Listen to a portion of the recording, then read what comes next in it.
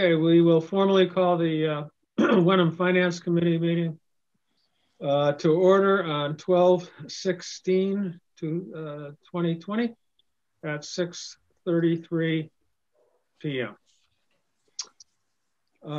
First order of business, if there is anyone in the call loop for community input or community questions. Tom, do you have anybody in the call? Nope. Loop or Jackie?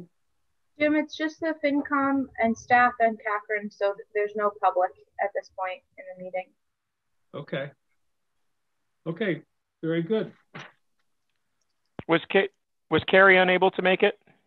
Evidently, the last that I heard from Carrie was yesterday when I sent out to you folks that she was being tested along with her husband and the rest of her family. Her son evidently is quarantined because he had contact with a infected individual. That happened. Sorry, I must have missed that. And I only asked because she was unable apparently to make the last call. I just want to make sure she was still hanging in there. Yeah, she may join us, but I haven't heard otherwise today, Alex. Okay, thank you. Okay, you're welcome. All right, so I do want to just say I want to add to the agenda tonight a brief discussion on tomorrow night's meeting with the boards of selectmen, the school committee, and the Hamilton Finance Committee. We'll go over that, what the structure is going to look like, and how we'll proceed with that as well. So we'll add that to the agenda. All right, number 3 here then is the follow-up discussion on the FY22 budget overview presentation from last week. So questions, comments, observations from that presentation? For me, I think I made all the comments last week about what we're doing in forecasting. So I don't really have anything else to add right now. Yeah, I think I'm in the same category. Had a number of comments and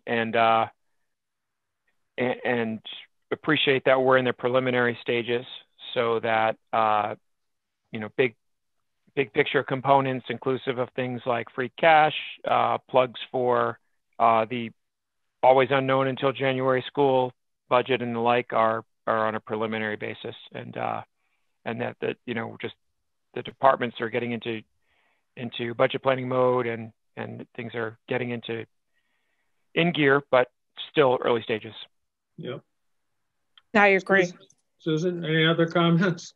No, there's just a lot to straighten out. So it's like a punch list when the house isn't done, But anyway, okay. I'm okay.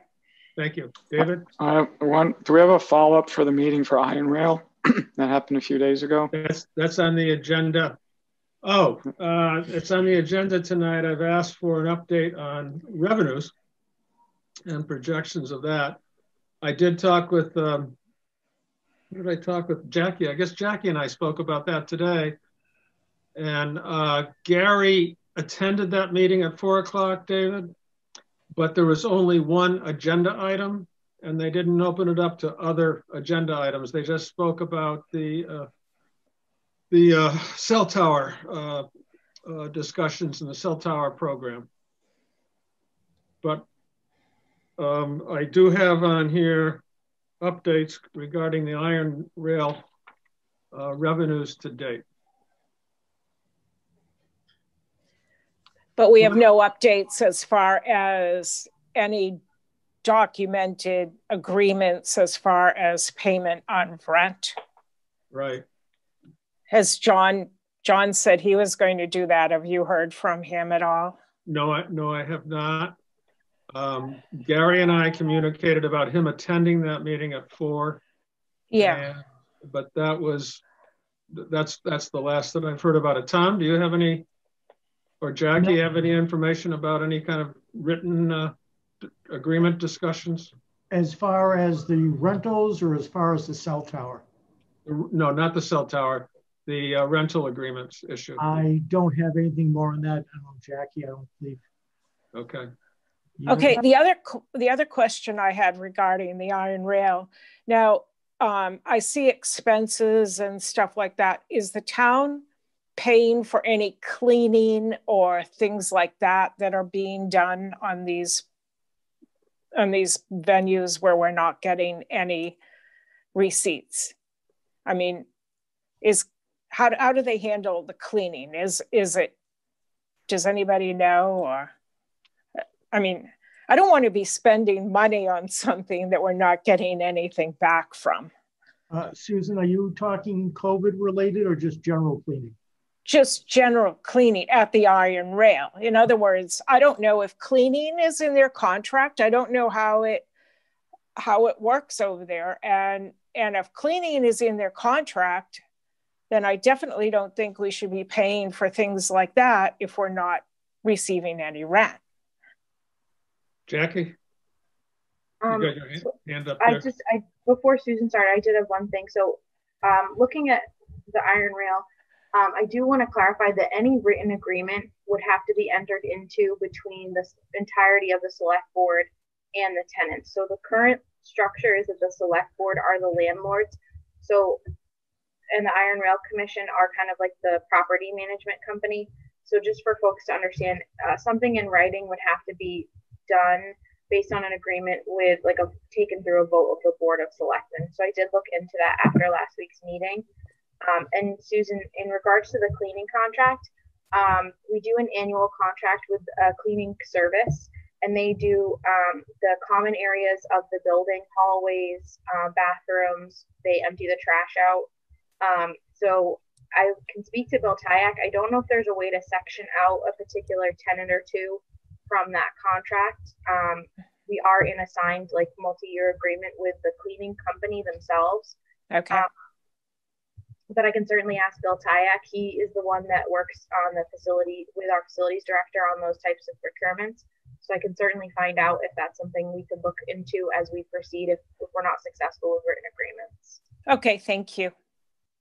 Just a quick question, Jackie. I recall, as you were describing just now, that the cleaning company with which we've contracted, that was maybe a year or so ago. Didn't we make a change from maybe facilities director work to the cleaning company, and things were going well in that regard? Yeah, and also for town hall and the like. Yeah, you're correct, Alex. So we had a part-time employee doing janitorial services, and there was some significant cost savings in having a contracted company come in. It also provided us with some stability because they could, have staff that could sub in if someone was sick or something. It's the same group that are doing town hall, the fire station, the police station, and the COA. But because of the nature of the iron rail, we do have a separate contract agreement for that building versus the other municipal buildings. Thank you. And I just thought that was useful information just at large for how the cleaning arrangement works. And just a quick comment. So thanks for confirming that it would be the select board who would be point on any written agreement versus, I suppose, Iron Rail Commission. That doesn't surprise me. And but I don't think it's particularly relevant. I think the three parties, being the Iron Rail Commission, the select board, and FinCom, I think are at different stages of feeling the urgency of this one, it feels like. Yeah. Whereas the Iron Rail Commission hasn't, it sounds like, and I admittedly have not followed along with their meetings, but where it feels like we're not on the receiving end of information or updates from them. Perhaps they're not feeling as compelled to take the next step, which I think we've, through emails as a committee and in discussion, have made pretty clear we feel is appropriate, which is to have a formal agreement documented. I'm not asking for anything where we're calling attorneys, or, believe it or not, after my comments last week, I'm not necessarily even suggesting we throw padlocks in the place, but the next step is to have something basic and formal, which is a written agreement. So I would hope that through TA urging and through FinCom chair urging, we can make that happen as soon as possible, because this has been probably well over a month since we first learned of it. And of course, Yeah. at that stage, we were already many, many months in arrears. Right. So we just need, I don't know what else we need to do as a committee to stress the kind of importance of at least taking a step towards documenting written agreement. If council needs to look at it for a quick, whatever, I'm not suggesting a change to the lease. I'm not suggesting, select board take over, changes in committees or anything like that. I'm just suggesting that we get something documented. Yeah. Tom? I agree. Thank you, Jim. Jackie, pre-COVID, and I apologize for the questions, more for my own information. Prior to COVID, were we having problems with arrears with them before? No. It's just basically a COVID. Okay. And I will say that I know Margaret Hoffman in our planning office, as well as Anthony Ansaldi when he was here, were sending them any grant opportunities that we were made aware of, any small business, all of like the paycheck stabilization programs small businesses could buy into, anything that we were getting from the Commonwealth, I know was being forwarded by staff to the Iron Rail Commission as well as to the tenants. So from my understanding, we tried to communicate any opportunity that they were eligible for to the tenants. Thank you. Do we have any updates, Jamie, on what our revenues have been to date compared to, okay, here we go. Yeah, so I put the spreadsheet together. You can tell that Provost says consistent, that Annex Local 28 has been consistent, La Plan has been consistent, Youth Soccer paid their dues, Penguin Hall just sent in 500. There was a small payment in July for WAGs for just over $1,000. And then there was a payment again in December for $2,200. And then the gymnastics, we just got a check last week for $4,000. But to date, we have just under $35,000, where that's not even, I'm pretty sure it's not even a third of what it should be. Okay, so year to date, we're at 34,618. Yep. And if we were at our full reimbursements, what would that amount be? Do we have that? Just so I don't have that amount. I can get back to you on that amount. I don't have it right now. Okay, I just want to compare. Yep. The 34.6 to where we would be if it wasn't we weren't struggling with the loss of business and the loss of rentals. Thanks, Jamie. You're welcome. If I may ask that we're at a. Did you say a fraction, Jamie? I mean, have we collected a third? Half? We are under a third. Under a third. Yep, and it's concerning because we're halfway through the fiscal year. Well, just about halfway through the fiscal year. So typically we would be looking at 140,000. Yeah, that's what we have, roughly 100 number. And so we're headed into let's say we got 40,000 after 5 months.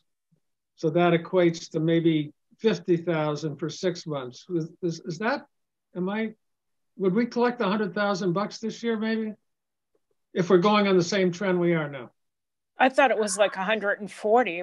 Am I crazy?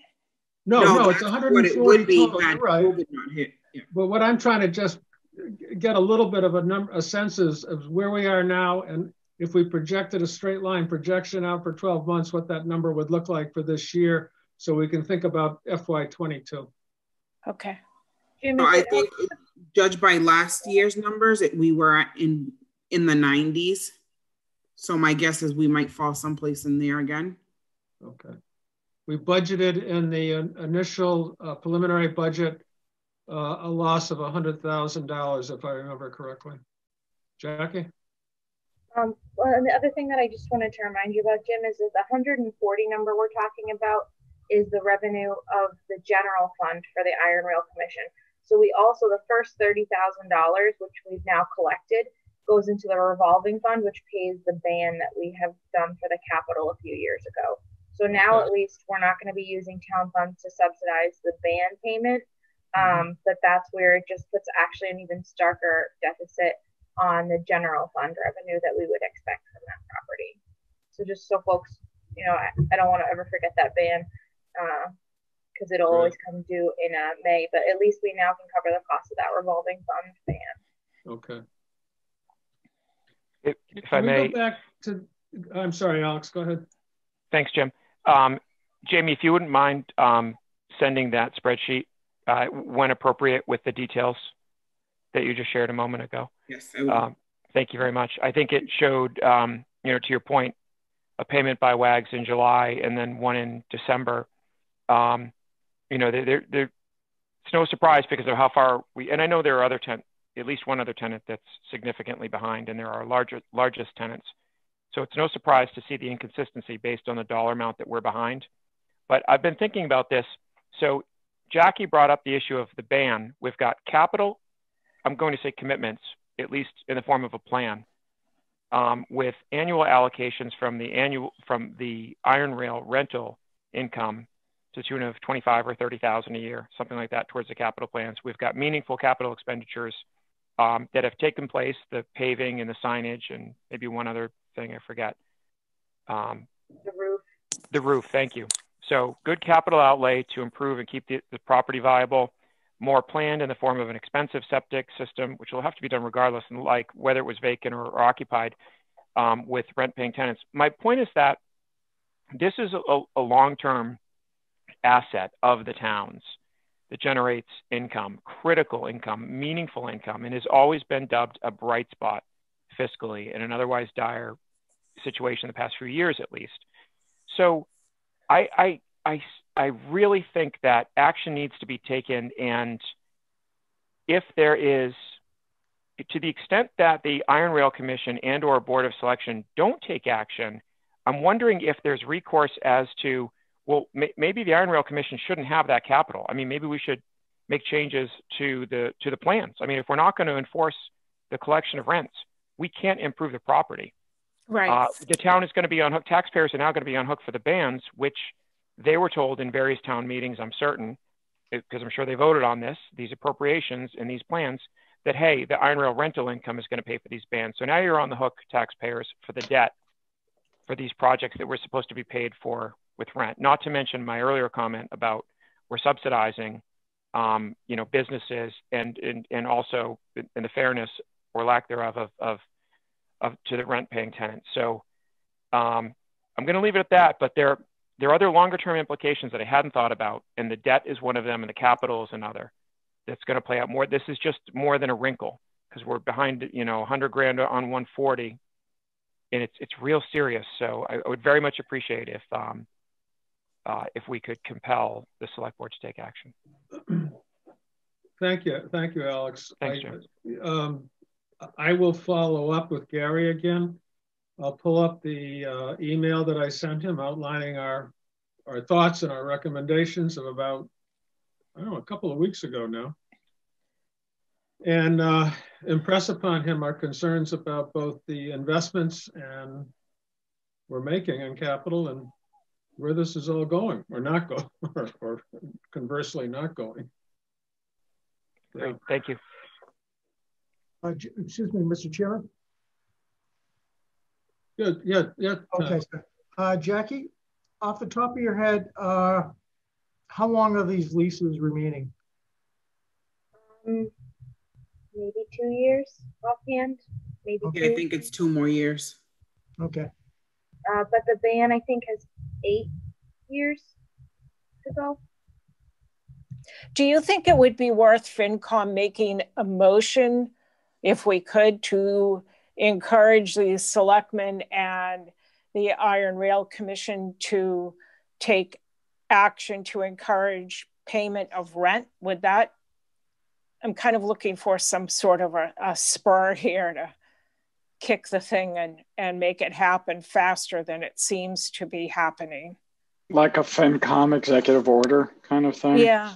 It would at least be, it's not a bad idea. I would support it from the standpoint of being, an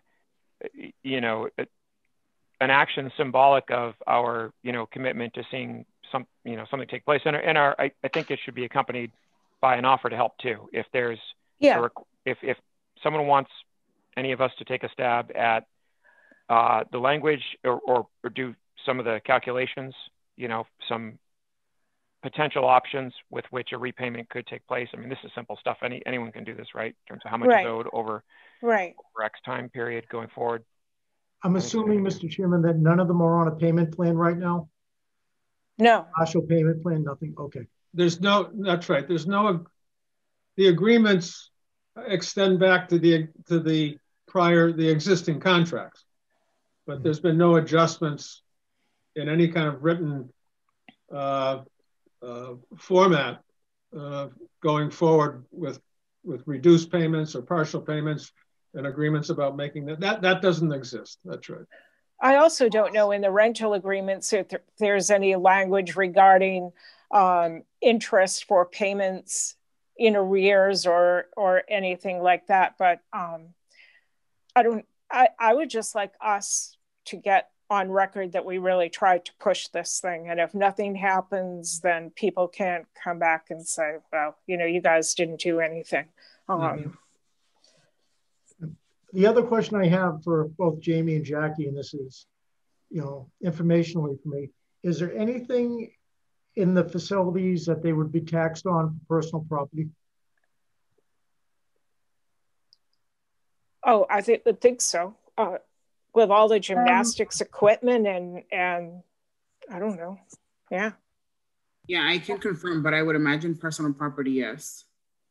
I think the gymnastics for sure. I don't know if anybody else has enough of anything of significance. You know, I wonder, even with the gymnastics, you know, I think we're talking dollars, not hundreds. Yeah. Okay. We could certainly get a report from Steve, though, Jamie, because I think the other thing too is that there might be personal property for the Boy Scout barn as well, maybe. Steve will have it though. I can look into that and get back to everyone. There's no revenue from the Boy Scout barn, correct? No, there is. That's the number 28 that we saw on the spreadsheet a minute ago. Oh. Because there's the annex floor 2 local 28. So that's there's actually a musical group that rents part of the space in the annex of the second floor of the Boy Scout barn. Oh, okay. This is from the musical group. So that's part of local 28. Okay. Oh, Boy Scout chapter 28. Is that what that refers to? I believe so. Yes. Oh. But this is like it's a musical group. They're a band, a barn band versus a garage band. Okay. So when the revenue came in from the gymnastics and from WAGs, was it noted on the checks what month that was to be applied to? I'm just curious as to how you applied that cash to the account. So for WAGs, no. As I've been getting them, I've been emailing Lou just to let him know. But for WAGs, no. For the gymnastics, the initial $1,000 he wrote July on it, and then for December he wrote $3,000, and the $3,000 comes from, remember when we talked in the prior meetings that Lou said that they were going to try to put $3,000 a month so they're not as behind, but it wasn't in writing. So I think that was what the $3,000 for December was. But the $1,000 they just wrote July. I don't know if he had talked to Lou about that or what, but I did email Lou and made him aware. Yeah. But then I didn't really get much feedback other than, okay. If someone would one of the folks want to make a motion and to encourage the Board of Selectmen and the Iron Rail Commission to, I'm trying to put the words together here, to formally develop language that would commit to a future payment plan, something to that effect. Is that what we're talking about? Yes. but I think somebody else should say it because I'm not that eloquent. So somebody else should craft that. You just sounded great, but. Well, I think you're both on the right track, Susan. It was your idea, so. Yeah, but can you do it? You're better. I don't know about that, Jim. I think you had. I think. Okay. I think the motion wouldn't necessarily be in the form of like. I don't want to. I do think it would come to be in the form of a written agreement, but I think just something even more general, like take immediate action to address the significant revenue shortfall from rental income, the tenants and so forth, you know, and to formalize plans to blah, blah, blah. Okay. I can, or you can, but you're doing great. I'll make the motion. The Finance Committee strongly encourages the Wenham Board of Selectmen and the Iron Rail Commission to document adjusted rental income from all the tenants at the Iron Rail for fiscal year 22 to address the shortfalls that we're experiencing year to date and to project the income available to the town of Wenham for fiscal year 21. Is that Catherine? Catherine? I got it. You got it? Okay. I got it. Okay.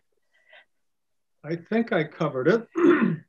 But you said for fiscal year 22 and fiscal year 21. It should be both 21, I think, shouldn't it? Yeah. Mm-hmm. I think I said to project this year. Oh, okay. Fiscal year 21, yeah. And then we can pick it up again to think about fiscal year 22. Okay. And that's a motion? That's a motion. On the floor? On the floor, yes. Okay, I'll second that motion. Okay, any further comments or additions or questions?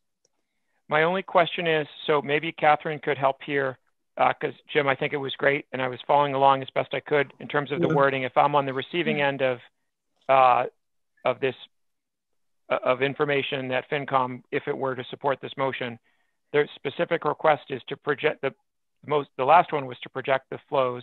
First one was to, I think, document the shortfalls. And I just want to make sure there's something in there about taking appropriate action to, I can't come up with the words. Do you want me to read the motion again? Sure. Sorry. I don't mean to belabor this any more than I already have. That's all right. The Finance Committee strongly encourages the Board of Selectmen and Iron Rail Commission to document adjusted rental income from all tenants at Iron Rail for fiscal year 22, to address the shortfalls year to date, and to project the income available to the town of Wenham for fiscal year 21. I think it should be fiscal year 21 on both, shouldn't it? Yeah, I would agree with that, Catherine. The only that when you have fiscal year 22, let's make it 21. Because we're just looking at this current activity for the next 7 months. Okay, so the motion's been made. I don't think we had a formal second to the motion. Or no, we did. I did second, and if consider it seconded again if it's amended. Second. We've had discussion. Yep. David, are you there? We'll give him a second. We'll give him a second to get back, and also I just want to state for the record. There's David.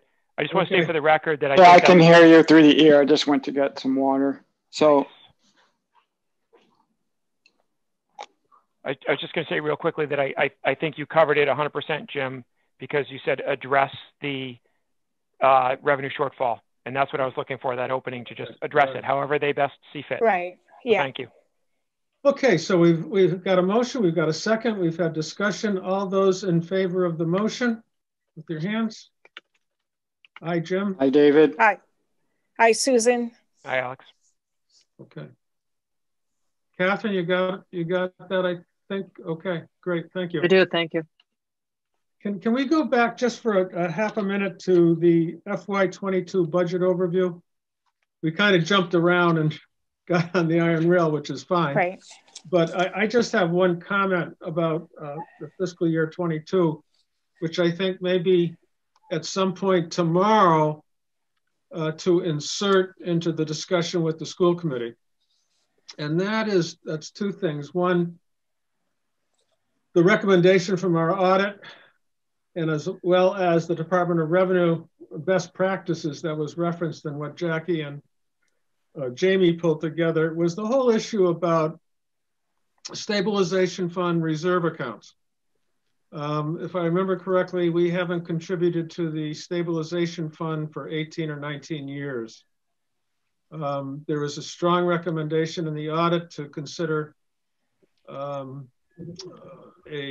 plan to use our free cash to begin to build up our reserve and stabilization accounts. I did a little review also for the last 3 years. Let's see. We have, oh, here we go. From free cash to, and the other recommendation is to reduce, if you can, free cash to fund operations. And in fiscal year 18, we used 76% of our free cash to fund operations. In FY19, we used 78%. Repeat that number, Jim. I'm sorry. Fiscal year 18? Yeah. We used 76% of free cash to fund ops. FY19, we used 78%. In FY20, we did better. We used about 50% to fund operations.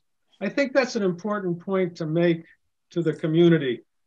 And the fact that we are, the more you dip into, and it has the potential, evidently, as was discussed in the audit report of, it hasn't yet, but it could impact our bond rating.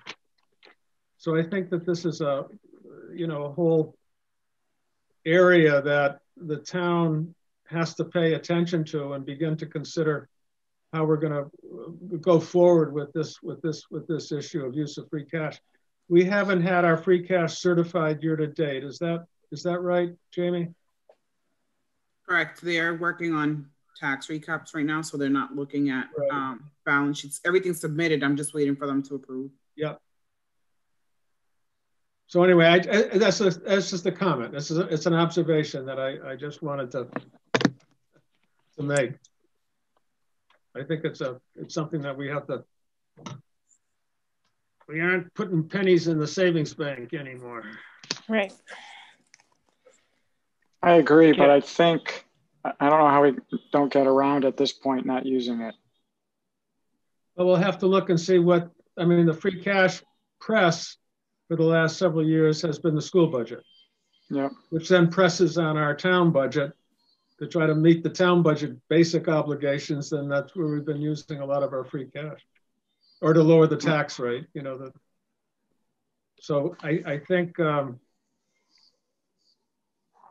look, is it going to end up zero use of free cash? I don't, to fund ops, are we going to get down to zero? I don't know, but I think it's something we just need to keep on the in front of us. That's why I'm raising it. Okie dokie. Can I make a quick comment, Jim? Yeah, absolutely. Thanks. Yeah, I think that the stabilization fund, I know we talked about using a little bit of it, and I know I'm going to bounce a little bit around here. There's free cash stabilization and special purpose stabilization. Free cash, I think I made the point last week that it's tough to get away from, and we've done a noble job so far of cutting it back. We'll see what we end up with this year. Stabilization fund at large, how much do we have? 500,000? Is that right? Call it that. We can't tap into it really, right? We're kind of, well, we could, but we made the pretty quick, we came to the quick conclusion a year or two ago, like we can't go there because it's just not going to solve any problems long term. Adding to it is obviously exceptionally difficult under these circumstances. But the real point I wanted to make was on the stabilization fund special purpose for enrollment shift. If there's any interest in that whatsoever, it was it was bothering me that I couldn't figure out what one of the reasons for not using it was. Some of you may remember this, Jim, David, maybe Jackie, but from Peter's time, we did consider this. And from a budget update dated February 19th of 2019, which actually doesn't seem like it's that long ago, there was a short comment about the use of a enrollment shift special purpose stabilization, which we could draw from, fund at point, time zero, and then draw from later to help us pay for the enrollment shift or the increase in regional school district costs attributed specifically to the enrollment shift for that special purpose. But at the time, we were up against $177,000 enrollment shift increase.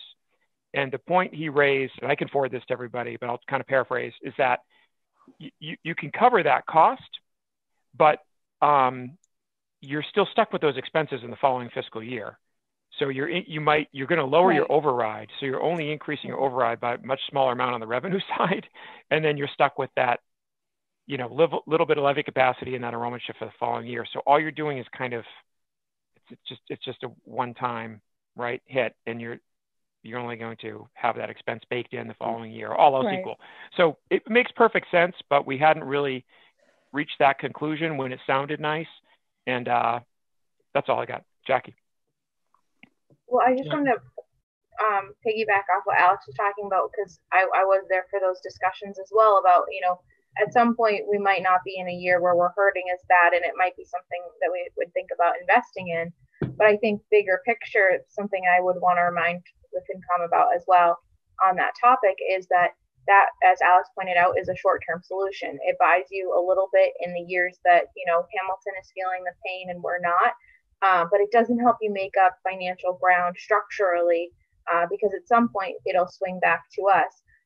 So something to think about for the FinCom is that I know the joint select board meeting between Hamilton and Wenham did discuss reaching out to the school committee about reopening the regional agreement at some point. And that actually would be a big picture structural way of looking at that issue. Currently, we have that 3-year rolling average, but I know there's been some discussion about potentially making it a 5-year rolling average. And obviously, when you're on the good side of the enrollment shift, 3 is better than 5. But we've been on the negative side more often than not the last few years. So just something for you to consider walking into tomorrow night's meeting if that's something that you're thinking about policy-wise in terms of opening that agreement.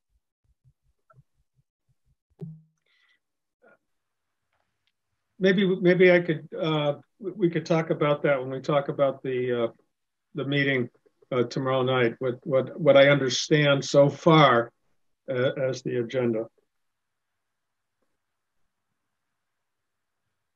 Can we have Jackie, Jamie, Tom, an update on the library roof development process? That there's been a joint committee working on this between the two communities, and we've kind of, if I understand it correctly, scrapped, if you will, the original plan and the bid, and are looking at additional work to be done, solar panels, the recreation building.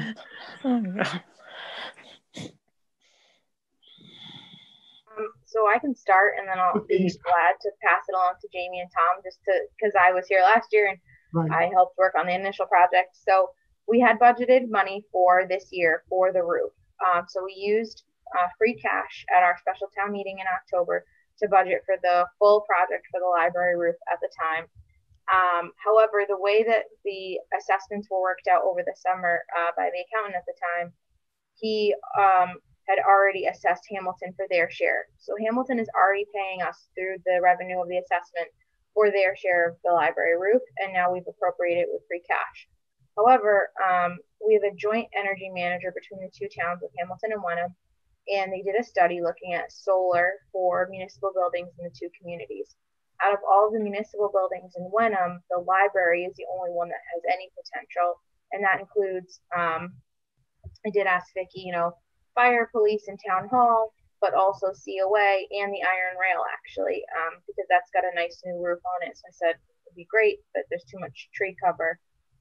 So Vicky has been working with the town of Hamilton because they had several municipal buildings eligible for solar.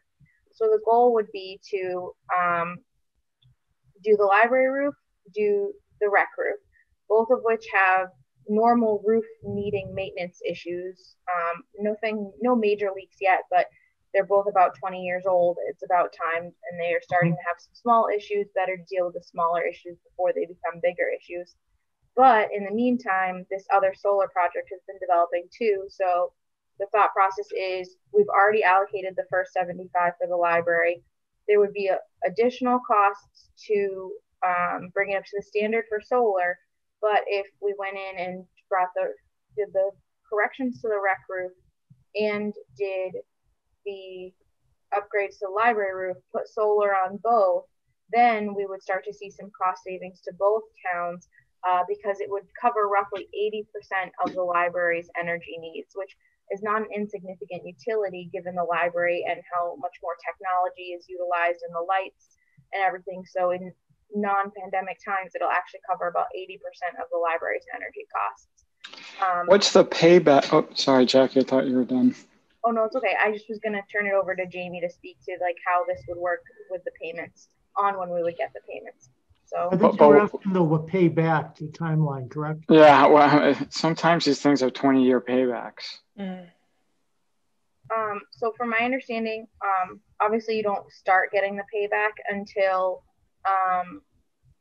the solar panels are on the roof. And Vicky Missoni, our energy manager, did make a presentation to the select board last night.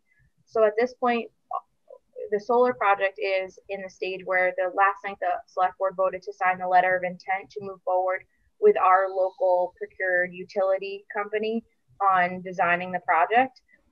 So we don't have estimates on the buyback yet. The goal is that we will have an update for you at our January 9th meeting. But basically we've locked in a competitive rate with our provider, and the next steps will be, it's too soon to get a sense of the analysis over time, but I know Vicky did say last night, as soon as she has it, we'll get it. And Jackie, excuse me, I didn't mean to come off so biting on that. Okay. You didn't. We're all stuck in quarantine. I take everybody with a grain of salt at this point. Yeah, we like to be better on FinCom, but so I think that's a good thought to have, and obviously sustainability and pays back. But if it has a 10, 15, 20-year payback, then I don't think it's financially viable at this time, but we'll wait for the numbers to see how they come back. Yeah, and I want to clarify, David, there's been no contract. It's just a letter of intent that allows us to lock in some competitive rates. I think I want to ask Jamie to speak up because she's now been in these meetings with me as well, that it did identify for us a systemic issue that we have in terms of facilities planning for this building, because it's one building, two departments, and each community is a lead. So we're the lead on the library, they're the lead on the rec. So I think this has been a really great early integration for Jamie, because she's been able to work with Marissa, the Hamilton Finance Director, on addressing this in the two IMAs going forward. Jamie, do you want to speak to that a little bit? Yeah, so like Jackie said, we are the lead on library and Hamilton is the lead on rec. So, and those two agreements are, the way they're calculated is different. So Marissa and I have to figure out a way to work on an IMA just for capital for the building, to treat the building as one. Right now, it's estimated roughly 300,000, where we have 75. So we'd still have to come up with the 225. But what we're working on now is the breakout of that 225. So what portion is one I'm going to pay and what portion Hamilton's going to pay. Right now, we don't have those numbers, but that's what we're trying to work on. And I think the other thing to consider as well, why we're looking to systemically address the IMA, is at this point, because the two different communities are separately acting as leads, we have different cleaning companies, we have different IT companies, we have different other maintenance companies. Both buildings each have their own different style of roof and different style of HVAC. But by combining together, we may see some additional cost savings for other areas of those two departmental budgets. So we won't know what the analytics are yet for the solar project, and we're not necessarily in a place where we're pitching you the new roof yet. But the goal would be is that when we do pitch the new roof with the solar, it would be for, we'd have our library budget and our rec budget, and then we'd have a new line that is for the library rec building. So that way we're treating it separately from those departmental budgets so that it's a more holistic facilities approach to that building, to that physical structure, instead of, what the library's doing over here, what the rec's doing over here, and trying to have two different communities as two different leads go through their capital processes with two different halves of the same building. It's just not working. So this definitely identified a systemic issue for us that we'll be able to move forward, to be able to fix going forward for future projects, which is one good thing. I know the number's high. I know it's high. I know. And we can, on January 9th, we'll have. We can't afford it. Sorry. We can't afford it, right? We'll have a full outlook of quotes for you. Even regardless of the solar, we obviously still need to do the library repairs that we've already planned for. And the rec, I would imagine, will still have some kind of request for some of the more minor repairs to their roof. So, it's still an early capital assessment. I don't think it's fair to judge the capital yet until we get more of a picture. And Kim Butler and Sean Timmons will certainly be in to see you to go over the finer details of the project along with our facilities director, Mike Hardy. But I think, it shows an issue that I think has been longstanding, which is we don't treat capital for that building very well. And hopefully Jamie and Marissa can find a new plan going forward for when we do get these requests. Alex? Thanks, Jim. Jackie, thanks for all that information. It sounds like this whole thing snowballed way the heck. I mean, it's great to have an agreement for the building, right? It's a building. You're up against a complex thing. You start peeling back these layers. And you're like, oh, you got two entities in this thing, right? You got one address, one roof, two entities shared by two towns. One's lead, the other one's lead. Add in the FinComs, add in facilities, add in everybody. But the point was to just put a roof on the thing. And we allocated money from a budgetary standpoint. We got 75 grand for that, right? So and now all of a sudden we're contemplating changing it. Like, that's what FinCom approved. That's what that's what FinCom recommended, and that's what voters approved. So, and now we got like 19 different entities, beginning with the energy consultant, whose job it is to pick the most viable, even if it's not preferable, roof upon which to place solar panels in town. Like you said, that's the only one that might even work. Doesn't mean that we should. And like, who's driving it here? Do you know what I mean? Like, there's so many. Like, I understand that we're going to say, okay, let's get a study in place, lock in some competitive rates. But to David's point, we need to see the numbers before this is even entertained for any. And so, what are we doing? Are we moving forward with a new roof yet? And then it's my one question. And then the only other comment I'll make is you can add solar at any time. There's nothing special, but you have a good roof, you can put solar on it. Do it later; it'll be more efficient and cheaper. Might have fewer government credits as that money dries up. More efficient and cheaper ultimately. Get a grant if we can get it. Or get fundraising towards it or something from the library.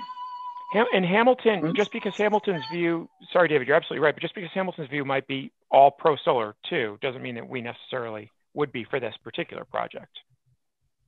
Yeah, I think we wanted to give you an update, and Jim had requested an update. The free cash that we appropriated to the library roof is still there. That is still a functioning alternative. And because we've allocated it with free cash, unlike an operating budget, we don't lose that, come July 1 because it's free cash. So we do have a bit of a moment. And I would say I wouldn't recommend moving forward with that level of construction project until we're maybe further out of the pandemic, just because I know from the Longfellow Road construction project alone, materials costs are at a premium right now. So we do have a little bit of time right now to contemplate, and what town meeting has appropriated is what we go by. But I think that's where we have established this working group to have this discussion prior to our more refined budgets, because I think it is, to your point, Alex, we do need to have a discussion about where the lead is coming from, and having one community take the lead on the building so that a project like this, there's not one thing going on over here and one thing going on over there, and then all of a sudden there's 14 people on a Zoom. But we do have this working group established, and we brought Tom in, and at some point I'm hoping he'll be able to speak to it. But it's only week 3, so we still don't want to scare him away either.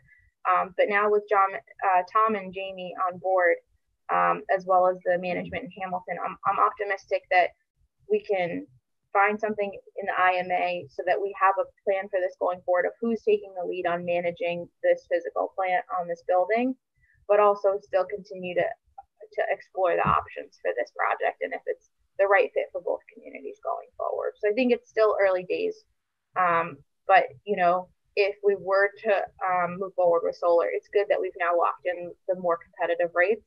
It could be that this doesn't go anywhere. It's a letter of intent. It's not a contract. But at least if we do move forward, we've maximized our capacity, if that's the decision that the two select boards decide to go with. May I ask a question? So Sure. on the library roof, when a number was assigned to it, I assume that number was based on bids to do the work, right? On quotes, we don't. Sorry, this is a technical thing. They're not bids until we actually formally go out for the procurement. They're based. But on then, quotes. how did you assign it? Okay, so they're based on quotes. Yep. Asphalt, being that petroleum is so cheap right now, is pretty cheap, and I would assume on the rec building, I think it must be like a built-up roof. Is that correct? Is it tar and gravel? Just a rubber roof. It's rubber? Yeah. Okay. But I mean, my concern is that those prices are continuing to go up, and we're losing time kind of looking at the solar thing. And so I think you could be kind of squeezed here. You see what I mean? I do. I think to me, my higher concern is not so much in materials costs right now, but as in labor costs. We have to deal with prevailing wage. So I know there's only so many companies that do municipal projects like this. So right. I think, and the prevailing wage goes up again on July 1st.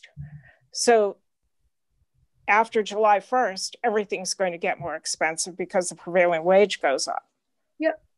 And I think we just have this opportunity to have the discussion right now. And then still well before July 1, do the procurement on the library roof when needed. I don't think we're missing too much. I don't think we're losing ground on this particular project yet. I think obviously we want to lock something up between January and February of what the plans going forward is as we think about 21 and 22. But I think, I think the two select boards have heard about this project. And I think we want to make sure you're informed, but nothing's decided at this point. We'll still at some point proceed with our normal, work for procurement for it. But now with, we did have a bit of an earlier winter. And so, we can only do so much during this time of year with outdoor capital projects. So that's kind of where we are. Okay. So I guess just a few comments that I have to maybe wrap this up. One, we will have Jackie and Jamie will have a time frame at some point when we'll have clear numbers and a breakout of costs for Hamilton and Wenham over the next X weeks or months. If that would be very, very helpful. I mean, we'll need that at least by the end of January, February. Is that possible? I think we'll have a solid expense layout for the budget meeting on January 9th on budget day. Okay. Tom, did you speak with Vicki today about when she'll have an analysis on the cost savings? Did you check in after last night's meeting with her today? Cost saving? Oh, no. No. So we can certainly reach out and get an answer on when we'll have those figures as well. We'll get you everything you need. So I mean that'll be those numbers will be important because it's kind of complicated between the rec roof, shared costs for the library roof. Can we do this project in phases like Alex was maybe suggesting? Get the roofs done, and then maybe in 22 or 23 calendar years do the solar. I don't know. I'm just kind of throwing it out there in terms of projected costs and so on. The other thought I had, and I would guess that this committee, Jackie and Jamie, given that it's the only regional library in the state, would we be eligible for any particular unique kind of funding from the state for this project? I don't know if the state is really funding at this point any construction work under the Board of Library Commissioners. And they were doing some minimal funding years ago for new libraries. I don't know if they're doing anything for. I wonder if we could, I think we're in just a unique position being the only regional library in the state. I wonder if that gives us any advantage of some kind in funding. Maybe it just could be asked or explored. It may not be at all. Yeah, I can look into it and ask and talk to other colleagues and see. Yeah, thank you. Yeah. Okay, so we'll keep this in front of us starting in January. Jackie, does that make sense? Yeah, I think we'll have a full report for the FinCom and the Select Board by that point in time. I think we'll also have ironed out who's going to take the lead on the building at that time. Maybe it won't be in writing, but I think that's going to be a big goal for part of this project, is determining which community and which department of that community is going to take the formal lead on projects of this nature going forward. Okay. And at that, and during that decision will define administratively who will be oversight for the whole two buildings. I think administratively and in terms of execution of those projects. Right. Okay. All right. On the agenda next is the Saturday budget day on January 9th and the budget book electronic format. Do we have a schedule? We don't have a schedule yet for January 9th. I'm guessing because I haven't seen one, but. No, so we'll have department heads start signing up over the coming week or so. Just for folks to put on their calendars, typically we do get started at about 8:30 in the morning. And then I think the latest, I don't know, typically we're wrapped up between 1 and 2 o'clock. So I would hope to do that similarly. We'll do that on Zoom. Jamie and I, we did take a poll at the last meeting on what folks would like in terms of hard copy or electronic format. But something that we wanted to talk to the FinCom about is what your appetite might be. There are several different companies that offer programs that assist smaller municipalities and bigger municipalities with their budget books and with their budget documents. So as members of the FinCom will probably remember, with the exception, I think, of Susan, who's new, we have the last 2 or 3 years received the GFOA Distinguished Budget Award, which is a huge accomplishment for a municipality of our size, because the budget team is pretty much everyone on this Zoom. We don't have a lot of capacity there, so it's really great. But we do really rely on interns and volunteers in the Senior Tax Work-Off program to assist with assembling budget books, keeping everything printed. And with COVID, we don't have that capacity this year. So Jamie and I were looking at a software. We've attended, we each watched a demo for a software that takes your SoftWrite reports and your Excel spreadsheets and prints your budget book for you. And it updates it on the web, and it also for your website, and it also creates a version that you can just hit print on for your members who want a hard copy. Jamie, do you want to speak a little bit more to the costs? Yeah, so the initial cost, I believe, is like, Jackie, correct me if I'm wrong, $1,800. And the plan was to attribute that to COVID, because part of the reason why we need good electronic documents is because of COVID. We're not congregating all in a room. Moving forward, it would be about $4,000 yearly. And that is something that I was planning to put on the finance budget. The program itself is awesome. We can pass out the email for the demo, but you can pick parameters of different things that you want to be pulled into your budget books. You can print single pages. There's just a million different little things that you can do, run reports and look at revenues or expenditures in any different way, add things you can put in departments, take departments off, things like that. So that's just something that we thought to think about. And another really wonderful thing about it too is that Jamie can upload the actuals from SoftWrite right into this program. And then as the department heads submit their budgets, they actually submit an Excel right to this program, and it submits it so that, prior to the budget day, we have all the submissions, and you guys would have that in much more advance than normal. And, say, Jim, tonight you were citing some percentages about our use of free cash over time. And I know I calculate those every year and I put them in the commentary for the warrant book.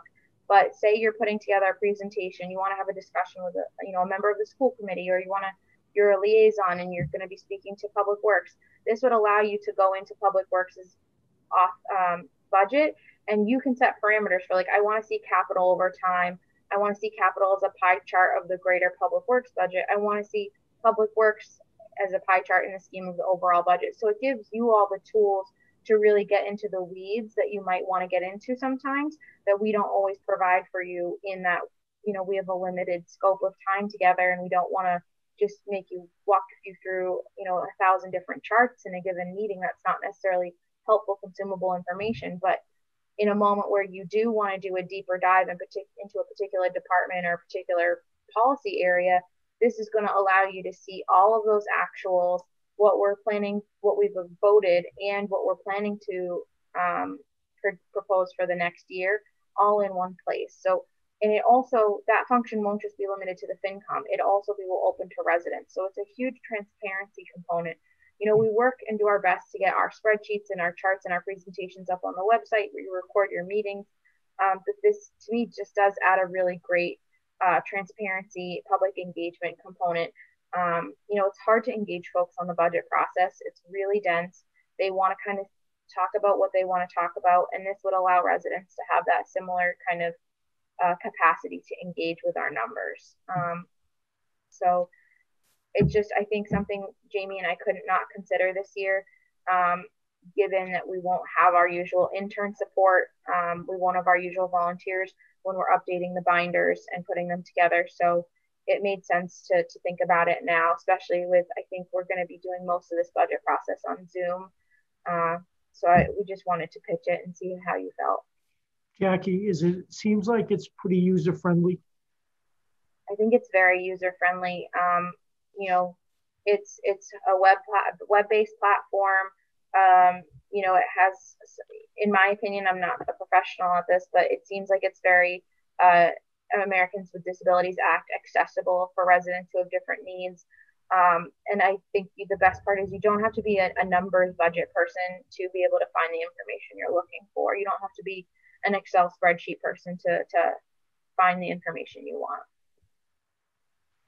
So, Jackie, just to repeat, you said it's a $4,000 software, or is it $4,000 a year with the, or is that the licensing fee?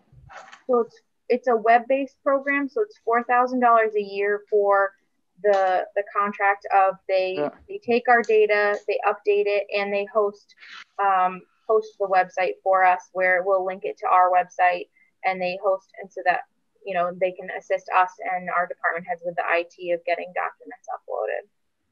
Okay, and then is there training? Because I'm just suggesting, intuitive to one person is a mess to someone else. Sure. So is there a learning curve or any kind of training included with that? They did have video options available. And if they don't have an option where a trainer can come out, I know Jamie and I would be happy to put something together for the public that we could record and have a link to it. But I just think writing a check you have to cash, Jamie. I've written a lot of checks Jamie's got to cash in the last month, so probably ready to take the checkbook out of my hands, and I'm excited to hand it to her. Jackie, you mentioned when you first discussed this, we might be eligible for some CARES dollars to implement this. Is that still the case? Jamie, do you want to? Yeah. So for CARES, you can only put it to money you have to identify it as something that is not budgeted and it's strictly because of COVID. And I think we can argue that it is because we need these documents electronic and easily accessible for everybody. And so that's how we would use that initial amount to fund the first year. Do we have resources in the reserve account to fund this for this year? So other than the recent reserve fund transfer for the TA search, FinCom has not, I don't think, approved any other reserve funds at this point. I think we would start by looking within the current finance department budget. There's been some transition in that office this year, but we would start there. And then if we can't find the money beyond what the CARES Act would cover from there, then we potentially would ask you for the dollars. So the max reserve fund transfer would be $4,000, but presumably if we can find some dollars in the finance department budget, it could come in as less. Okay. I would prefer that Jackie look to see what we have available now, just in case that you may need the reserve, fund later in the fiscal year. So you aren't requesting from us tonight any action to approve dollars for this. You're going to explore it. I think, if I'm hearing correctly, everyone thinks that this would be a very viable option. Mm-hmm. I think the one thing that we need to consider is that we would have to commit CARES Act dollars before December 31st because of the deadline. Right. Will be running out for the CARES Act. So if the FinCom tonight had no appetite for a program of this nature, we would say, okay. But we wanted to get your feedback, and if we can, figure out the money between CARES Act and our existing budget, we would move forward. But, if folks don't have an appetite for it, it's just good to know before we invest that time trying to get the funding together for it. I think it sounds like a great idea, and certainly would be beneficial to us to be able to go in and poke around, and I don't know, you just gain so much by doing that, to me. Yeah, I mean, I'm generally supportive of such programs, especially where we're lacking any. I think we need to be really mindful of the strain it places upon our limited town department resources. So every time in the past that we've emailed, our finance director or Jackie, or town accountant, like, hey, give me these numbers. We get a spreadsheet back in return. It may not have been updated. It requires manipulation and interpretation and is subject to errors and out of dateness, right? This can be stale info. So that has tripped us up more than once, and through no fault of anyone's, user error on our part, on the receiving end, at critical points as we near, for example, town meeting, and where timeliness is key and where everyone is most stressed, not just physically or emotionally, but for time, right? And the value of our department's time, department employees' time. So I'm supportive of it. The one thing I would just ask is send along a link so we can maybe poke around, just learn a bit about it, and then explore competitors, because where there's one good option, there are often others. And assuming they're all kind of web-based, relatively easy to start up. I'm not trying to say there's 50 to choose from, but there might be a couple. I will say, just for you to know, we did get a good price deal on this one. Typically, most of these companies charge based on your total budget.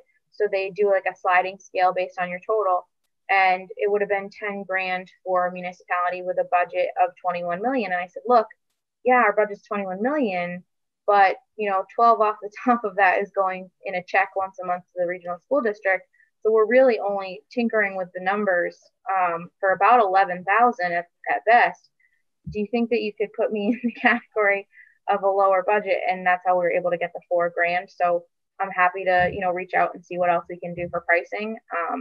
But it was thoughtful of them to at least give us a break, given that we don't get to, the schools give us a number. So luckily we were able to not count that. And I'm happy to look and see if there's other companies that would do a similar deal.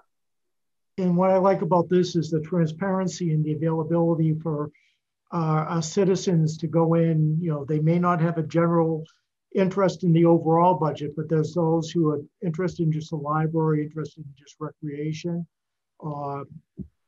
personnel or whatever, and they have the option to go in there and get the proper information versus trying to determine it on their own and may not have, as Alex said, the right or updated information in front of them. Yeah, completely agree. Citizens can keep us on our toes. Right. Right. There's a ton of Monday morning quarterbacks out there. And so I appreciate them looking at that. So I'm hearing from the Finance Committee, Jamie and Jackie and Tom, to move ahead with this project and see if we can apply for the CARES dollars to offset the cost.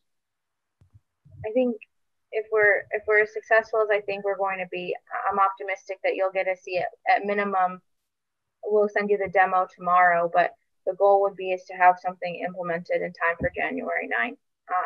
So that's our goal.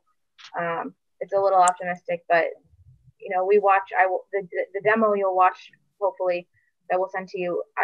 You watch them create a budget book in minutes. It's amazing to watch. You know, I was nervous Jamie wasn't going to like it, and she loved it. She was like, this is great. Yeah. So, you know, I say this with all of the compassion in the world. You know, you got to be a little bit dorky to like enjoy going through budget spreadsheets. And this system looks like it's going to be a really, you know, fun, engaging way for residents to get this information. So thank you for your support of this tonight. Okay. Thank you. The next item on the agenda, moving along, is the FY22 budget schedule.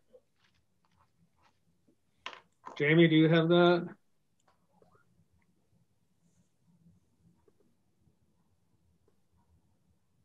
Budget schedule? Budget schedule as far as, I'm sorry. It's on the, I assuming this was put on here so that we could take a look going forward after January 9th. Is that correct? So we have the January 9th meeting. Yeah. And I think then the FinCom we'll have to, well, I mean, you have the budget schedule that there's been a budget schedule put forward already, right? It's kind of general. It's not a whole lot of dates, but there you go. Yeah. But I don't know whether it was put on the agenda here for more specificity. I'll have to drink some water for that. Or any other, you know, discussions or detail. So Jim, I think we were just wanting to talk about, obviously it's a reminder for tomorrow night and a reminder for January 9th. Okay. And then from there, typically we just trying to find out a date of when the FinCom wants to start their regular Wednesday meetings in January. Right. If you feel like you want a couple of weeks after January 9th, or if you want to get going right away. I know, Jim, you had mentioned you also wanted to schedule something on the books with the Hamilton FinCom. So I think it was just to get a sense, you know, we have this kind of generic section of the budget schedule with January and February. So we wanted to know how quickly you wanted to get going on Wednesdays in January and February. So that way Jamie can work with Marissa on getting something set up with Hamilton FinCom, and we can start prepping department heads for when you're going to want to see them back again after January 9th. Yeah. My sense is, and I'm certainly open to this from the committee, is that we'll have the meeting tomorrow night, which will certainly give us a lot to think about. And that brings us to the middle of December. I think probably it makes sense to begin to schedule our meetings after the January 9th all-day meeting. And probably a week or two following that meeting, and then go forward for probably every 2 weeks, I think is what we have typically done in the past. Am my memory correct on that, folks? Alex, we were meeting every few weeks, if I recall correctly, once we got going. This year's been a little bit different in terms of the steps and the timing. Right. No, I agree. That feels like the right cadence. I think there probably would be occasion to meet weekly in some of those, in some of those early months. Yeah. Before we get to the actual weekly, I guess it depends upon the questions at hand and your assessment of, whether we need to assemble in 7 days versus 14 from a given meeting, and with the limited time to schedule, of course, and still adhere to open meeting law. So I wouldn't be surprised if we get into weekly, but that feels right after, a couple weeks after the 9th meeting, with the rhythm of every other week to start anyway. All right. So we should probably reach out after New Year's to our respective departments, right? So was that the week of the 3rd or 4th? Start reaching out and scheduling our calls. Okay. Yeah.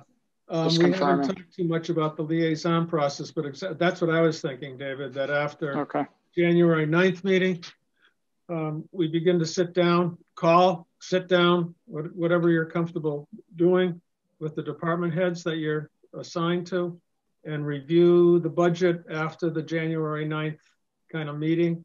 I think we're going to get, Gary has implied this, that the Board of Selectmen would like to have some benchmarks that they want to put on the table as well. And I want to discuss that actually, because Gary emailed me today for tomorrow's meeting with the school committee with some benchmarks that he'd like to put forward. But that seems to make sense to me, to have the liaison assignments, have the meetings after the January, and each liaison report back any updates, changes, capital kind of requests that maybe we weren't aware of, or changes in capital, that kind of a process. One thing that I generally do is, particularly, I believe this date this year is January 27th, is when the governor files his budget, I generally go through it and do an analysis for the FinCom, the select board and such. We'll obviously work with Jackie and Jamie on this, particularly also your local aid, and have a presentation from the governors, or how it goes through from the governor to the House. I'll probably be still here maybe when the House budget is finalized, and how there's any changes if there are. By the time and that's usually the end of April, you probably will have a permanent TA in by when the Senate budget is through, and that will be the end of May, unless they do this year, which they've done previously, but not recently, I believe, where there's a consensus revenue budget, where the governor, the House, and the Senate will all make the same determination that this is how much local aid that we're going to be approving this year. So then when you see the governor's number, that's the Wenham number also. So I'll be working on that. That's one thing that I enjoy working on, besides the other items of the budget. So you'll always be updated regarding that. And if there's anything in the budget that impacts us. Jim, Jackie? Oh, and I think, Jim, I also wanted to just remind you too that when we reconvene in January, I'm very excited to see the liaison roles at work, and to get, your feedback on that in that way. I think that's going to be a new communication tool that I'm excited to see the results of. At some point in January too, we're going to get back into the weeds on the revenue side of things, looking at all of the different, potential other revenue strategies. I say all, not that there are very many, but we do want to get in the weeds with the FinCom on revenue again, as we did last year in January as well, if that's all right with you. Absolutely. I mean, that's a critical piece of the picture. Yes. Okay.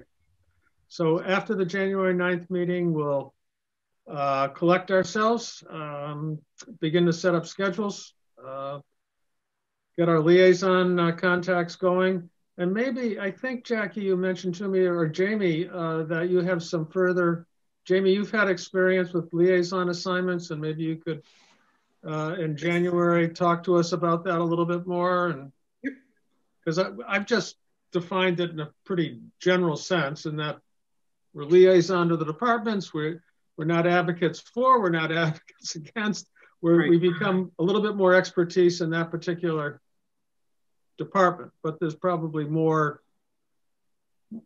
definition that can go along with those assignments as well. Right. Yeah. So my experience has been there's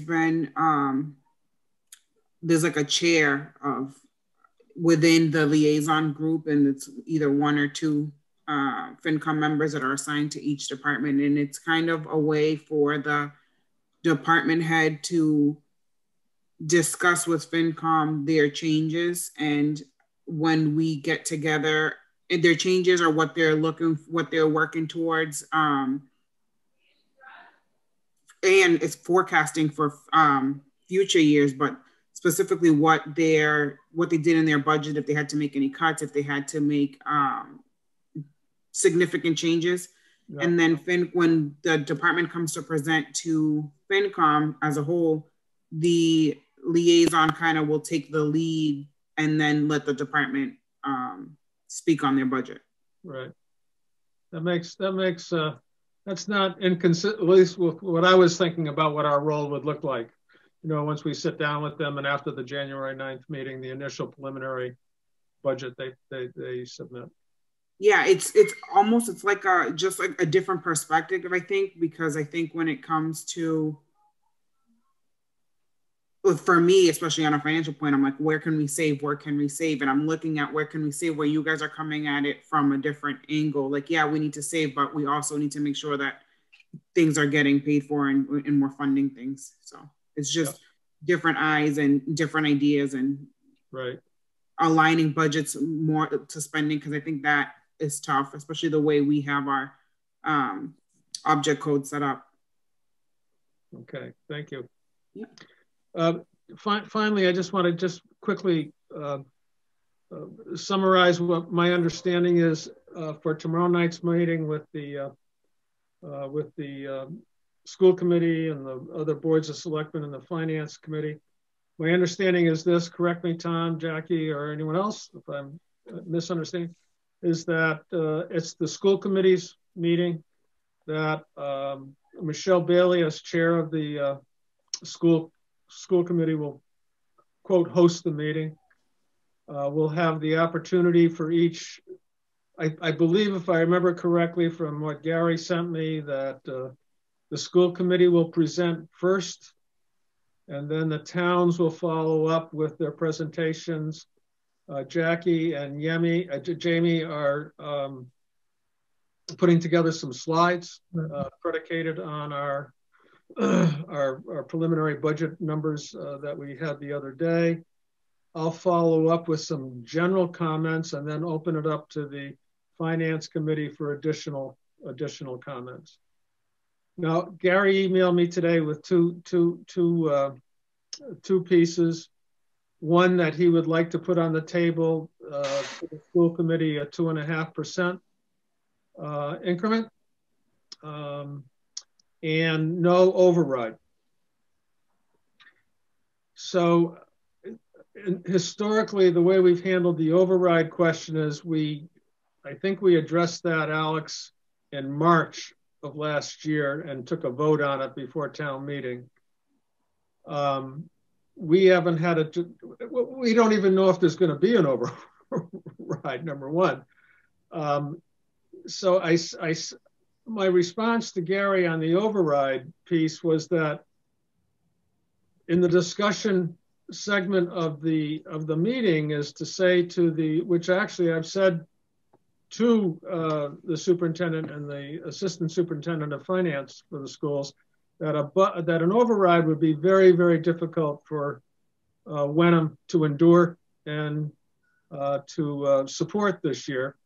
But that isn't, I think it is at the end of the process, it's the finance committee gives a favorable or unfavorable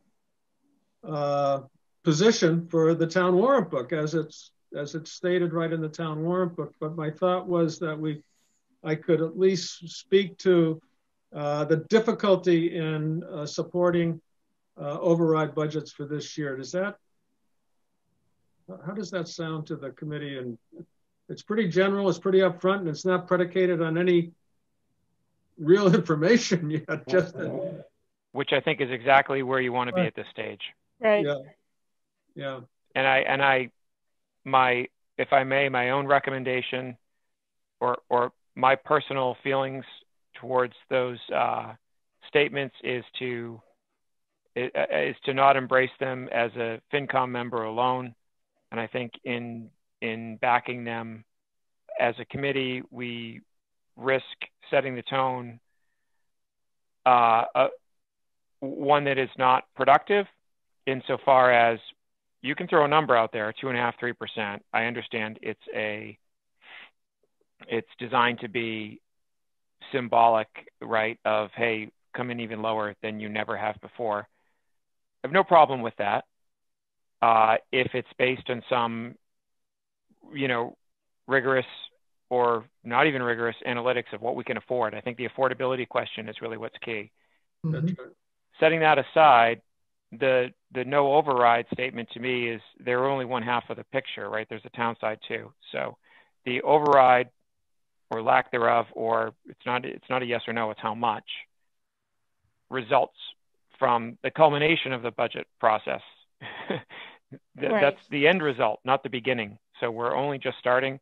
So certainly it's our goal, I think, as a FinCom to have a balanced budget and to have one that, weighs the burden of our residential taxpayers with the excellent services that the town has come to expect, inclusive of town hall and the regional school district. But to say no override at this point, I don't even know what that means, because that's not what we're solving in tomorrow night's meeting, I would say. But I think it's also important when we're discussing overrides at all is the current environment. The current what, Tom? The current environment. Basically, the pandemic and the situation we're in at this point. And whether it's something that's even viable to go through. I mean, we're at the early stages of discussion on the budget. But I think we have to take that into account also. I agree, but I think a lot of these things we said in the past have fallen on deaf ears. So I'm curious to see what happens tomorrow. Yeah, Jackie? Well, Jackie was raising her hand. I just wanted to remind the FinCom as well that the reason that we're talking about affordability this early on in the process this year as well is that at this point, majority of the school budget, just factually, majority of the school budget is based on salary, and all of their collective bargaining agreements are up this year. So I think it's, from a staff perspective, in terms of affordability, it's important for the school committee who are representing the schools on that negotiating team to understand where the town's affordability lies. So I think, to Tom's point, it's important to think about the environment, and the environment for us is that we've just finished up or soon to be finishing up one of our collective bargaining agreements. The other 3 are up for next year for fiscal 23. 22 is the last year of those contracts. But all of those school agreements are up right now. They're being negotiated. Hamilton's town manager is the one town seat this year. It switches back and forth. But I think that's the piece that I wouldn't want to not think about in terms of when Jamie and I are crunching numbers and thinking about affordability long term. I've now been with the town for a few years at this point every year, and it's always, we always start in the negative, and everyone does. You never start with a balanced budget. But at this moment, this is one of the few years where they are in a position to be negotiating one of their biggest costs every year. So it's important for residents also to understand what the towns can afford when we're at the table for these types of discussions.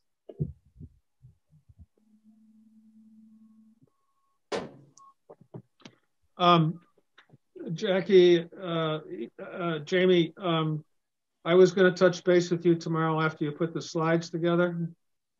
And so just go over that. I wonder if it might be helpful if we could coordinate, Tom, include you in this, a brief telephone call with Gary to make sure we're all on the same page around this issue of override, timing, affordability, how that gets kind of put forward out there. It's so early in the process. Would that make some sense if we could kind of get Gary because I got a very brief note from him around 2.5% basically, and no override, which I did share back with him. That's very early. We can certainly put on the table the issue that to support an override would be difficult this year, but that's about the extent to which I've gotten back to Gary on that issue.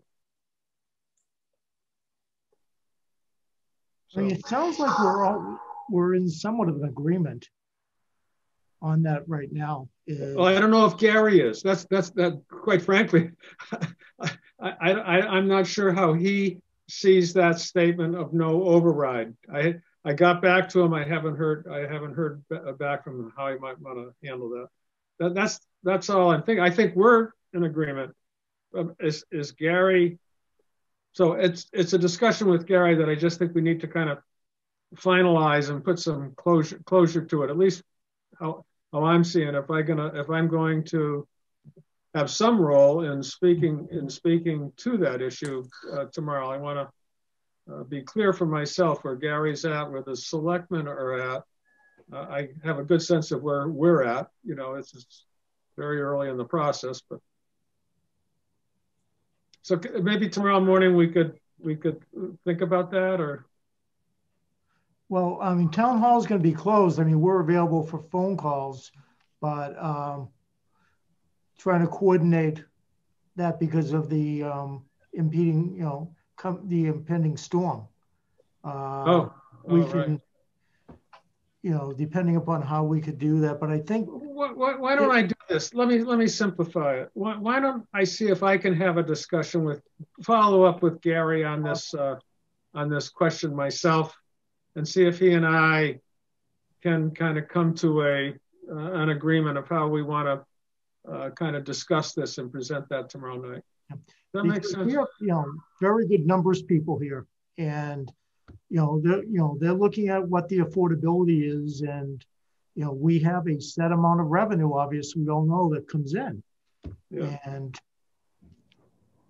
that's generally the standard you have to go by. I would just echo like what David said earlier. I mean, we've led off the past 5 years that I can recall with an indication of the town situation and a summary of the fiscal situation and affordability given certain assumptions. And of course, the end result is only as good as those assumptions, which play out in different ways. So impressing upon them that our situation is not likely to become much better for various reasons, not limited to, the iron rail situation, other matters, and just keeping it pretty straightforward and clear as to how our budgeting process will unfold. But all that we know at this stage is what we can afford. I wasn't trying to suggest that we shouldn't say no override or 2.5%. I just don't think from a FinCom perspective, that's the best use of the time. The select board absolutely can do that, right? They can have that motivation at this stage. I'm not saying they can't, but we're a separate committee, and are responsible for the budget, which may or may not include an override, and may or may not, take different paths along the way. I think what you said right out of the gates, Jim, is right, and I don't think you need to be lockstep with select board.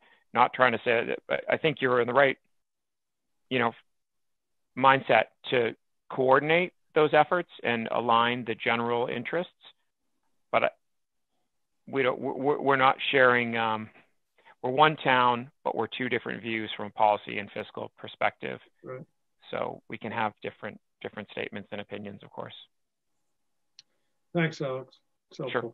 Thanks. Thank you. Just to add to this, John Prulidge, my counterpart in Hamilton, he and I are going to have a discussion tomorrow morning. They're meeting tonight. They meeting the FinCom in Hamilton. And he just wanted to get a sense of kind of where we're at and how we might be approaching some of the issues tomorrow night as well. And they want to be, I think they're very concerned about looking at an override for the first time in some time.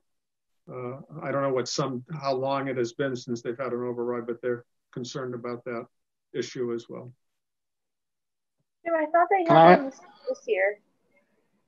Excuse me? No, they had one on the warrant, make it look like an override for the school last year. Thank you, David.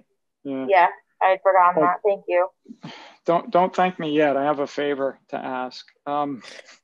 So can I see where we were in 2016, the rate, to where we are now going forward, and on that trajectory over the last 4 or 5 years, what year are we going to hit our max at 25? The tax rate specifically? Yeah, so I think around, I'm using round numbers, but I think we're like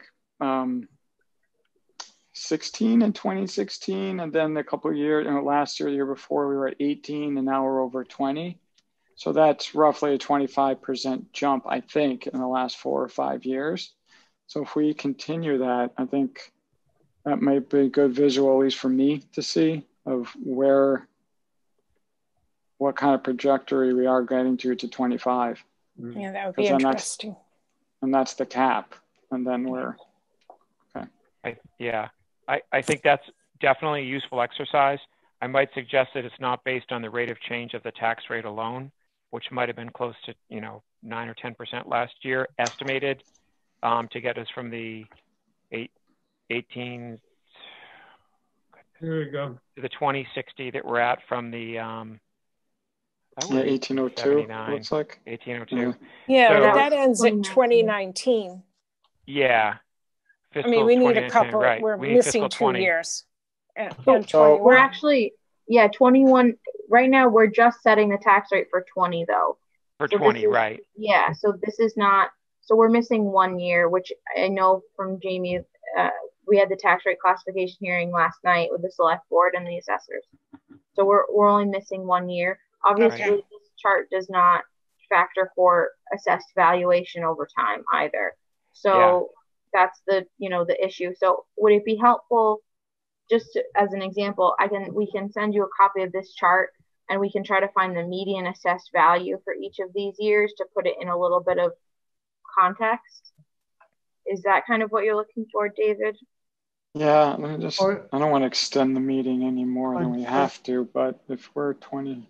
David, are you also asking for the average tax bill over that period of time? No, I was trying to make a point of that. If we go up 20%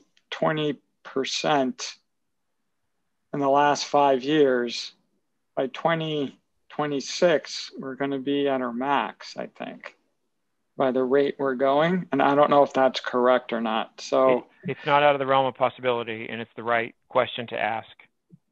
So there are a few ways of answering it, or taking a stab at answering it, I should say.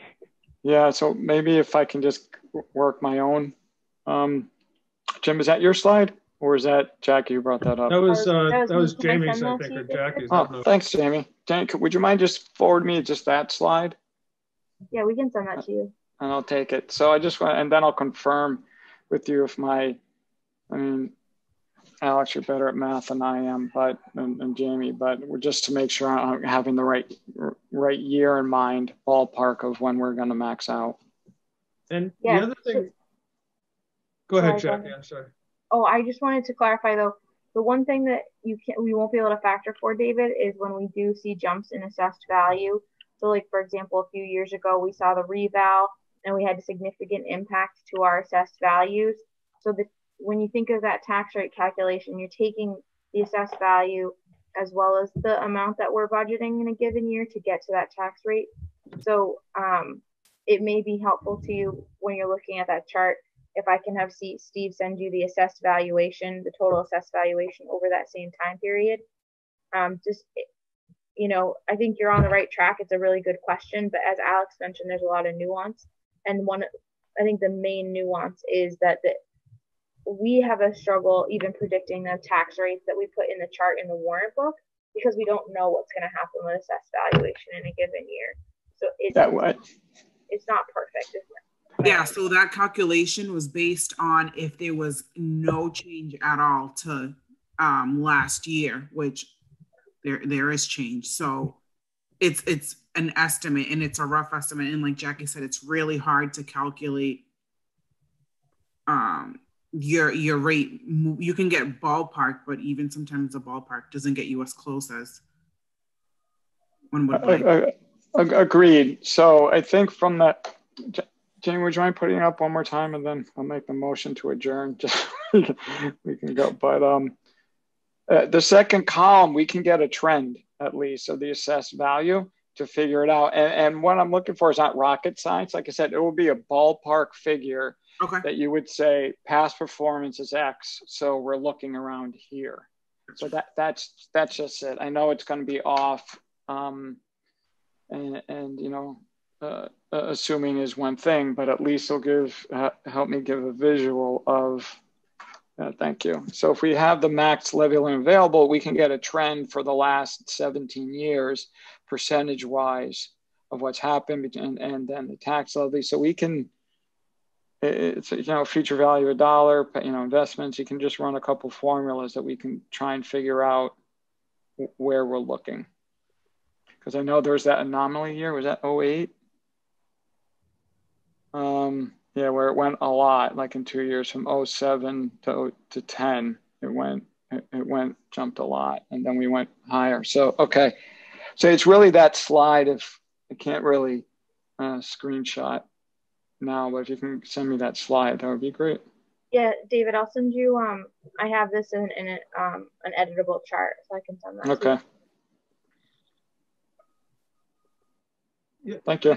The other question I had, I went online to try to find language in the 2.5 budget law as what happens when a community reaches the $25 mill rate. Does that mean it's absolute? And these are questions. I mean, they're not. I'm just throwing them out. Does that mean absolutely that a community cannot expand beyond that 25? In other words, could we not even do a 2.5 levy limit expansion? Or I would think no one's done it, but you could probably, you know, I don't know. I'm not gonna make guesses. I mean, I think 25 is the most, but if the taxable levy limit goes up, I mean, you would get as high percentage as you could, but not break 25 again. I'm just curious as whether any time you've ever run across this, the language in that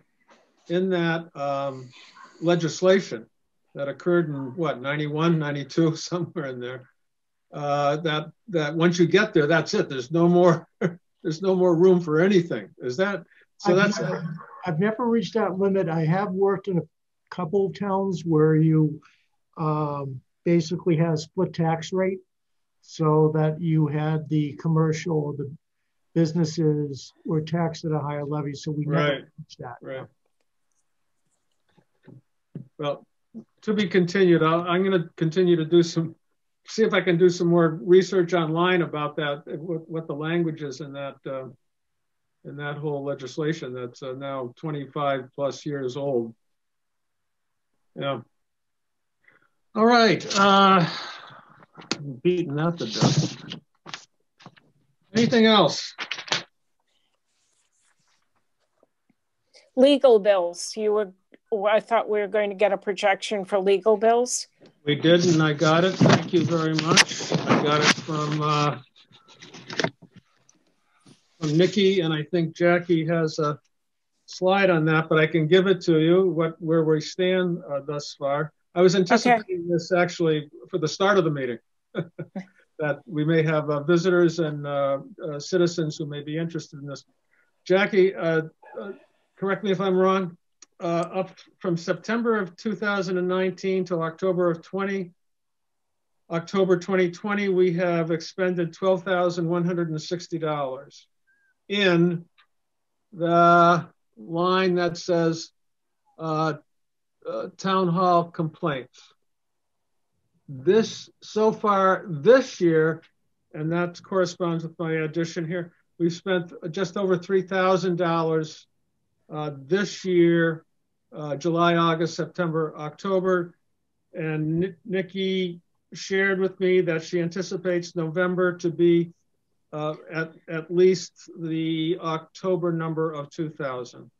So if you add that all up, I guess you will say that from September 2019 till November of this year, we will have expended approximately, I say approximately because we don't have November exactly, about $14,200. Okay, the other question I have is, as far as insurance goes, if the town loses the suit, does the insurance cover the entire thing, or is there a deductible, or what happens?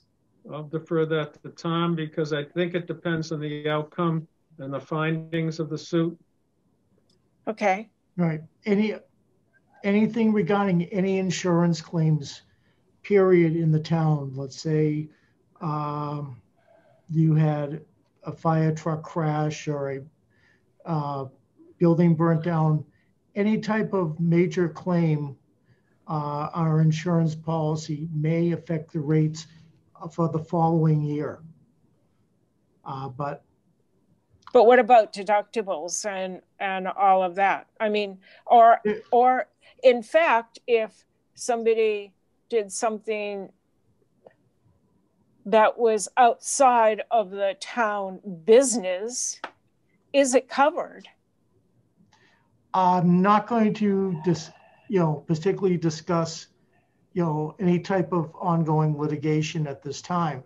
But I'm not asking you to discuss the litigation. What I'm asking you is to interpret the insurance policy. No, I'm asking you, what I want to know is what the insurance policy says. It would make the insurance company, the policy would have to make that determination. So we don't know. Any claim, the insurance policy, the insurance company would have to make the determination if it is a covered claim or not. Okay, because I'm only saying this because, believe it or not, I've worked for a large construction company who had a particular policy for incidents like this because the owner was prone to saying the incorrect thing or whatever, and it was a very different policy from like the GL. So I was just curious. Okay. But they make the determination of whether it's a covered claim or not. Okay. Thank you. I'm sorry if I sounded, abrupt on that. I apologize. So we'll track these expenses going forward. I think probably on a monthly basis, because I think the citizens will have questions about this from time to time as to the expense side of it. Yeah, very important to track. Thanks for keeping it in front of us. And I personally appreciate I'm not asking the town to drop everything and notify us via email when we get a bill from, I guess it's KP Law for this particular item, but any updates along these lines of expected increases are important. Right. The advantage is that KP Law is only billing out as $175 an hour. Right. Which is like, I don't know, in my book, a bargain. Yeah, it is. So, I mean, it could easily be double that. So I think that's very helpful. Anyway. Nikki is the individual, I think that's still the case, who tracks all the legal bills. So she's been very cooperative. She sent me today an email as well as 15 pages of detailed billing over the past, which I got on my phone and I could barely read them all, but she's been very cooperative in getting us that information. Great. She's always cooperative. She's been very efficient in getting us that information. All right. Any other new business? I'll see people tomorrow night at 7 o'clock. Do I hear a motion to adjourn? So moved. Second. Second. All those in favor? Hi, David. Aye. Aye, Susan. Hi, Alex. Thank you very much. Mm. See everyone tomorrow night at 7 o'clock for one more round with the school committee and finance and Board of Selectmen. Bye, families. Thanks, everyone. Thank you. Thank you. Bye. Good night, everybody. Bye.